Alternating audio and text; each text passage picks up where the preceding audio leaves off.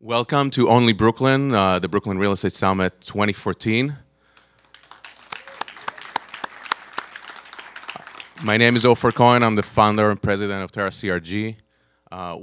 We've been hosting this event. This is the third annual event that we're putting together, and it's just been so exciting to see the growth of this event with, obviously, the growth of the Brooklyn market.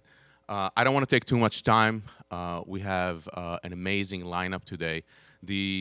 I just want to take a moment to thank my event partners, Carlos Ishura from the Brooklyn Chamber of Commerce and Dave Mondrell from optionlofts.com. Kicking off our event this morning is a true Brooklynite, someone that has been serving the New York City community for over 30 years, and someone that, from my personal acquaintance with him in the first 5 months in office, I can tell you is a great ally for the development community and a big supporter of everything we're doing. And one more thing about Eric, he really understands and gets real estate. So without further ado, please help me welcome Eric Adams, the Borough President.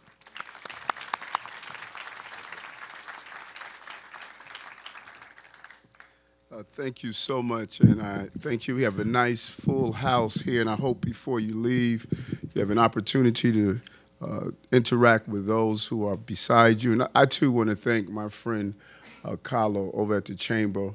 When he took over, he brought the level of excitement throughout the entire borough of Brooklyn, and we believe we are in a good place, and we're going to move in the right direction. I want to thank the summit organizers. This is important, Terra, CRG, as well as Carl Westberg. We were together yesterday at the announcement of the mayor, and I look forward to what we're going to do together, as well as apartmentsinloft.com. Let me say this in my brief moment. Many of you know, prior to entering into politics, I spent time as a member of the New York City Police Department. And I was actually, this was my precinct that you're in now. And this precinct went through a series of transformation. And we saw the possibilities. And when I purchased my home on Lafayette Avenue, many of my police officers thought something was wrong with me. They thought I had to have my head examined. You know, why would you buy on Lafayette Avenue? And the thought of one day people will be down at the Williamsburg Bridge and taking pictures. Back then, if you pull out a camera, some cat would snatch it and run off with it. And now you're destined to be there. And I remember walking into that shell of a home, and the walls were exposed. And as you walk through the floor, you could still hear a crunching sound because of the large number of crack valves that were all over the place. And finding contractors who were willing to park their trucks out front just to go through the renovation process was extremely difficult. But sometimes you have to allow your heart to be your vision and not your eyes, because your eyes can tell you only what's in front of you and not what the possibilities are. And that's what this industry is about. People say, well, how did you benefit so well to see a $300,000 property turn into over $1 million property? Damn it, I had a vision. And those lack vision are now looking from the outside, while those of us who took the risk and chance are now benefiting from that. And so you are part of that team of visionaries that understood that Brooklyn was something special. Something was taking place in Brooklyn that I say over and over again. They lied to me in school when they said Earth was the center of the universe and the sun was. It was Brooklyn, baby, Brooklyn. I don't care what anybody tells you. We are doing some things here in this borough. And I found out, recently when my friend up in Toronto, as he go in and out of rehab, decided that he was going to bet against the Nets. Send me my CD. We know the Nets won. But even more than that, I have a true vision of the possibilities of Brooklyn. The Nets are going to the next series with Miami. Miami has 790,000 residents. Brooklyn has 2.6 million residents.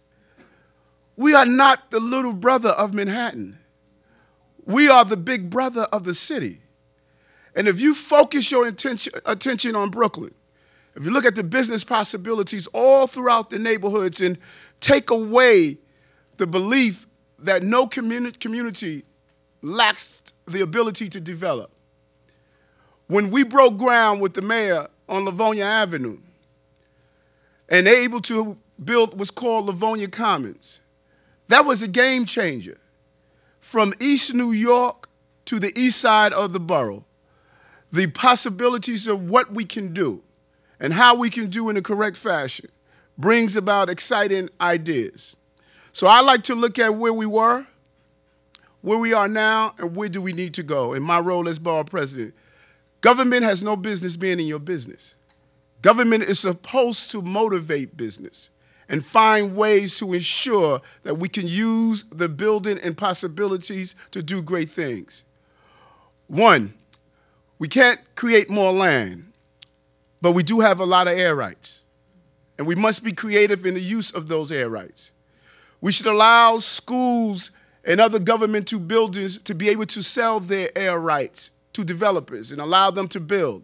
And we must move away from this archaic building and air rights system where you can only develop either next door, or if it's a landmark property, you could develop across the street. No. You should be able to develop with those air rights in any geographical area that's possible to allow people to build up. That's why I called last week to develop the entire Broadway corridor from the junction all the way to the Williamsburg Bridge. Those are great opportunities, and you don't have to build on the street level. You can set back, but at the same time, you can build up. Exciting times. And then we got to look at what we're doing with landmarking. You can't use landmarking just to stop building something from developing. I love the idea that we landmark those areas that need to be landmarked, but you can't landmark the entire borough of Brooklyn to prevent people from building an excitement that Brooklyn is bringing by using a landmark tool to stop that from happening. That is unacceptable. Landmark those that are old, but allow the new areas to build. A perfect example of that is what we did on 4th Avenue, and when Carlo was at the borough president office with Borough President Marty Markowitz. They were able to develop 4th Avenue and build up. Hotels came to the areas and communities came and thrived by protecting the inner streets. But at the same time, the opportunities were there. And then we must be creative in the new form of developing property. 80-20 is the old model, as the mayor said yesterday. We have to look at 50-30-20. Who builds community are middle-class New Yorkers, the police officers, the firefighters, the teachers, those middle-class civil servants. We saw that by a program that many people were not aware of. It was called the Officer Teacher Next Door program. HUD produced the program and allowed those police officers, firefighters, and teachers to buy homes in blighted areas, to stabilize those areas and give them the opportunity to turn those communities around. And you saw that take place throughout Bedford-Stuyvesant and parts of South Jamaica, Queens, and parts of the Bronx, where teachers and firefighters came to communities that were often wrote off, and now the possibilities were there. And we need to have permanent affordable housing, where permanent places where Brooklynites and New Yorkers are able to have a place to stay and a place to live. Because we all know a home is more than 4 walls. It's a place where dreams are made and born. And it's a precursor to sleep, to experience the American dream. And so many people are waking up with the nightmarish reality that they don't have a home to stay in. You can't have a borough or a city where a person has an empty plate and is sleeping on a cardboard box on the subway grate, thinking that they're not going to be part of the greatness of this borough of Brooklyn. I believe we are better than that, and we're going to continue to move in the direction to do that. And to attract those commercial developments, I hear it often from people who are looking to buy property or to rent commercial places in Brooklyn. We can't just localize our economy in downtown Brooklyn. I know Downtown Brooklyn Partnership would love to hear that all businesses should be downtown, but the reality is it must spread throughout the borough. There was something that took place years ago with Robin Moses. Those of you who remember. Robin Moses built highways and low bridges to prevent buses from going out to Long Island. We're doing the same thing with broadband.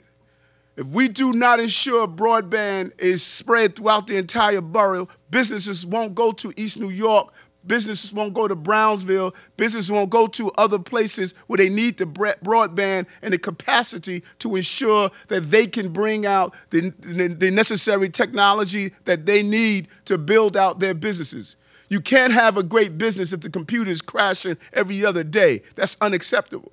And part of our overall plan is to map the entire borough and ensure that we build out the entire borough. And so we're in a good place, Brooklyn. We're in a good place to do some exciting things. And you have a borough president that is your partner. A borough president that wakes up every day and before I shave, I look at the mirror and all it says is build, baby, build. Build. Keep building. It's music to my ears when I hear a jackhammer.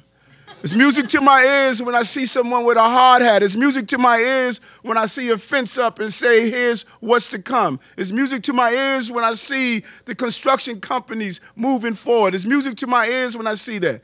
And I know there's some people who don't understand and appreciate the beauty of building a community because there's some people who feel as though they have their home, they have their place of business. So let's slow everything down and romanticize how great it is just to have a community that looks the way it always has been. That's not acceptable. They must come along. And I know I'm singing to the choir, but a lot of people out there are off key. They need to sing this tune. They understand what we are talking about, of building the borough of Brooklyn, that people can realize the greatness that this borough has to offer. So we're more than just a great team that's getting ready to win a ring. We're everyday people, everyday homeowners that realize that there's some great possibilities in the borough of Brooklyn. And I commit to you, I gave this city 22 years of my life when I wore a bulletproof vest and stood on these same street corners and protected children and families. That commitment and dedication did not change when I took off that blue uniform and put on a blue suit as a state senator, and it definitely is not going to change when I became the borough president of the greatest borough, the greatest city, and the greatest country. Let's make sure we do all we can to ensure that all Brooklynites appreciate the greatness. Everything Brooklyn. Everything is consistent with the thought process of making Brooklyn a great place to live. Thank you very much.